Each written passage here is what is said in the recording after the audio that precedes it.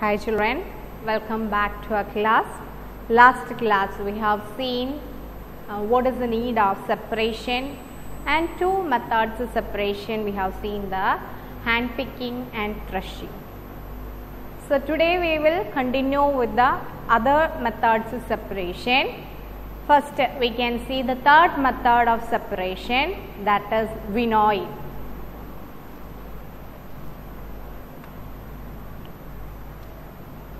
I will be putting the number continuously.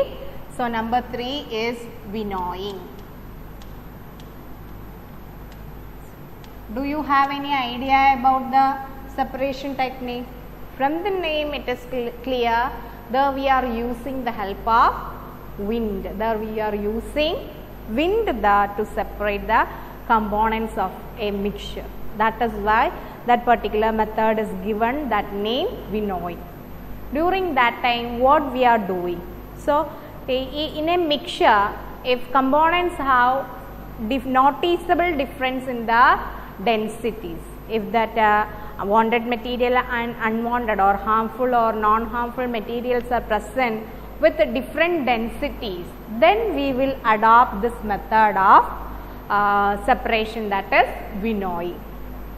For example, once if that seeds is separated from the stalks by adopting crushing the seeds, you will get the, and in that seeds you can see the husk particles present in that will be very lighter, isn't it? So and seeds will be heavier there. So husk is separated from the seeds by adopting the method of winnowing. So what we are doing there is, we are taking that mixture to be separated in a on a paper or a plate. We are taking the mixture in a plate or a paper, and we are standing, that person who is doing that winnowing is standing there on a raised platform. Okay, and after that, that plate or that paper we are keeping our shoulder level, and it is tilted slightly towards down.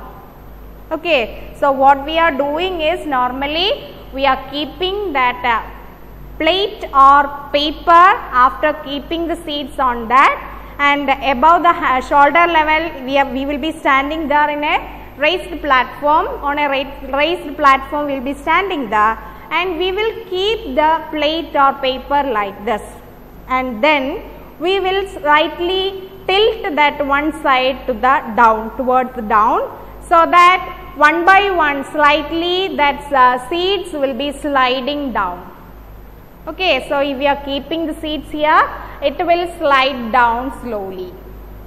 So at that time wind is there, or if you are blowing air through this area, what is happening? That heavier seeds will be falling down nearer to the platform. That heavier materials of the mixture will be there at the nearer to the platform, and the lighter husk and other materials will be taken away by the wind, and it will be falling there away from the seeds. Understood? So this is the method of winnowing, and we are using the wind. That is why the method is known as winnowing. And there the people is standing. Normally people stand there who is separating the who is adopting the technique of winnowing, stand there on a raised platform.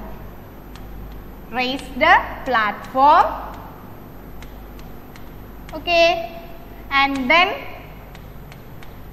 blowing air.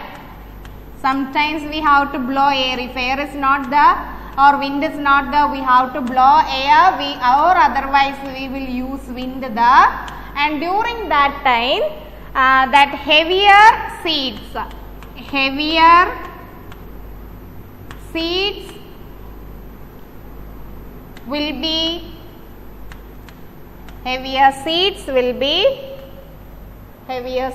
will be falling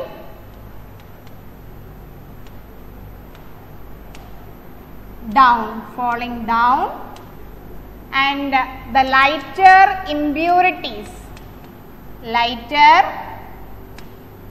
impurities like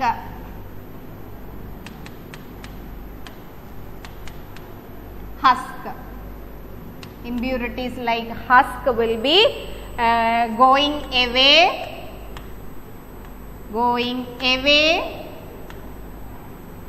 from the seeds.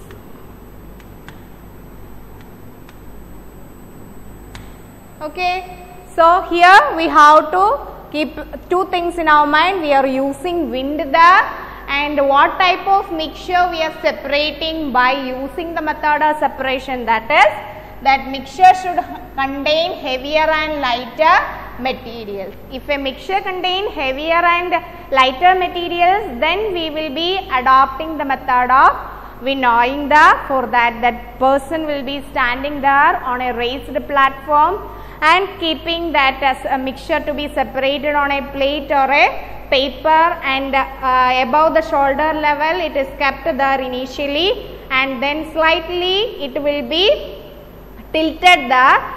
During that time that it will be that seeds like this, the seeds will be slowly falling down, and during that time with the wind the lighter materials will be taken away and heavier particles will be falling down. Okay, normally this is done for separating the husk particles from the seeds and all, and that husk that also can be used as a food or fodder for the cattle and all. Okay, so this much is about the method winnowing. Now we can see next method, that is sieving. Fourth method, sieving.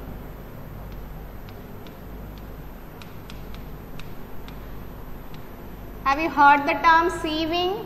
Yes, we have seen it in our houses, or you might have heard it at least, isn't it? So what is happening in this sieving technique?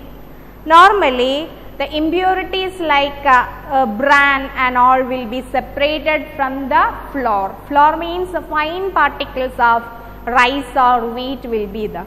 Okay, so at that time this bran and all will be separated from the mixture by passing that mixture through a sieve.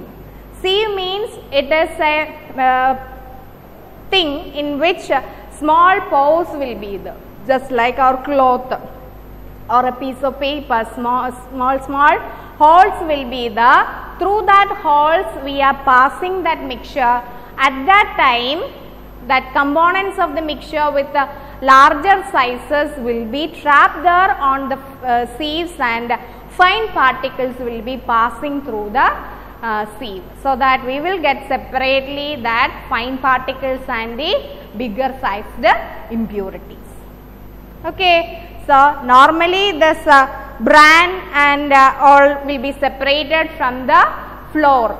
Rice and wheat flour, we are adopting the sieving method, and the sieving is normally done there in construction sites also, that you might have seen it, isn't it? To separate the sand from stones and pebbles.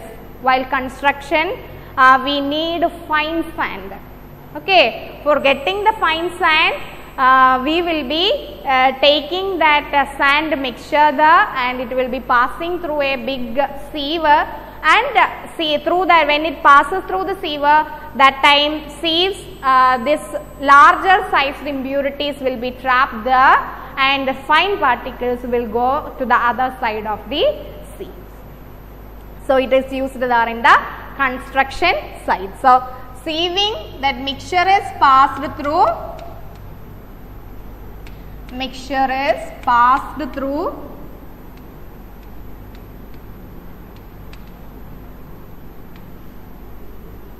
small holes. That holes are present there in sieve. Okay, small holes. Bigger impurities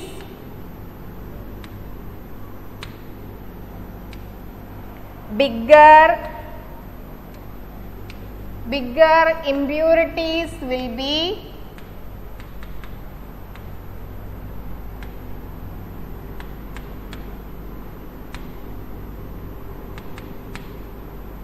are trapped. Bigger impurities are trapped there on the sieve. Okay, and this is normally done there in construction field. Construction field or construction sites.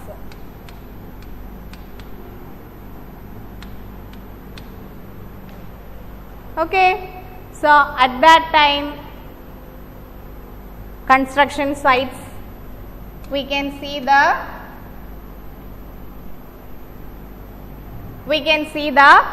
mixture is passed through a sieve, small holled sieves, and when it is passing through the sieve, bigger impurities will be trapped there, and that fine particles will be passing to the next side of the sieve, and this is normally used there.